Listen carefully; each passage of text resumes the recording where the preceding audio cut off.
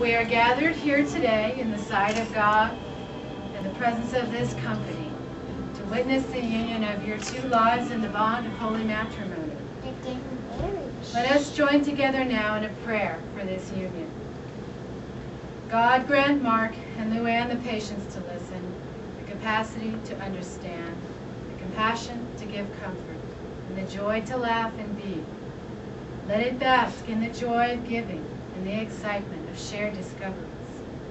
May God bless and sustain them as they go through the difficult and the uncertain times that come into every relationship. We pray today that God's love be strongly rooted in this marriage and sustained by God's loving presence always. Amen. Amen.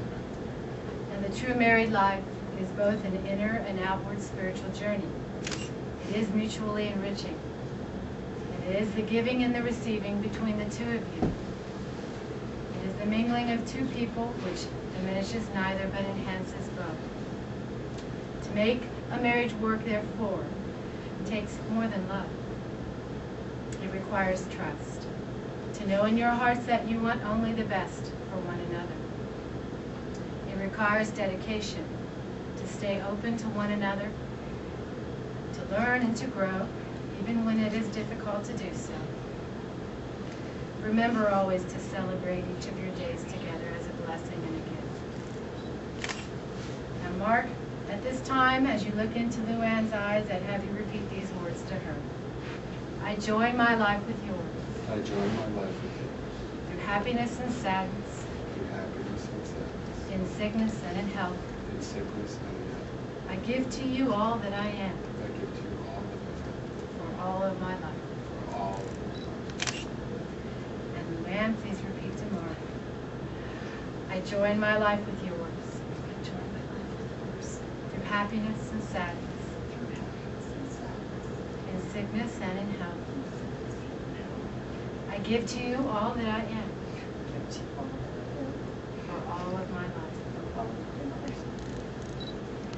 Now pausing now, before you exchange the rings that you have for one another, I'd say it is prayed that your love inspires you to encircle one another in love, as do these rings form a circle.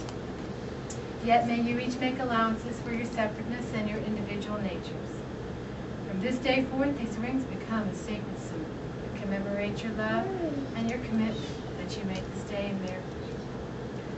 Now at this time, Mark, will you take the ring and have Alan come forward, please? Give Luann's ring to Mark. Go ahead and take his ring and just put it on your hand. Take the ring you have for Luann and place it on her left ring finger.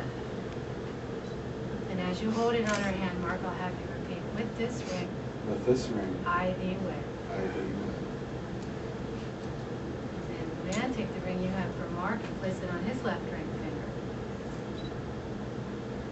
And as you hold it on his hand, repeat, with this ring, I thee wed. We pray to God that these rings shall bless each wearer and honor each giver, and may they continue to bless the union of your lives today and always. Amen. And in closing, I'd say, God, send thy blessings upon this couple, so that they keep the vows and the covenant between them sacred. May they ever remain in love and peace together. Amen. It is now my joy, Mark and Luann, by the power vested in me by the state of Nevada, and as a minister of God, to pronounce you husband and wife, and you may now seal your marriage with a kiss.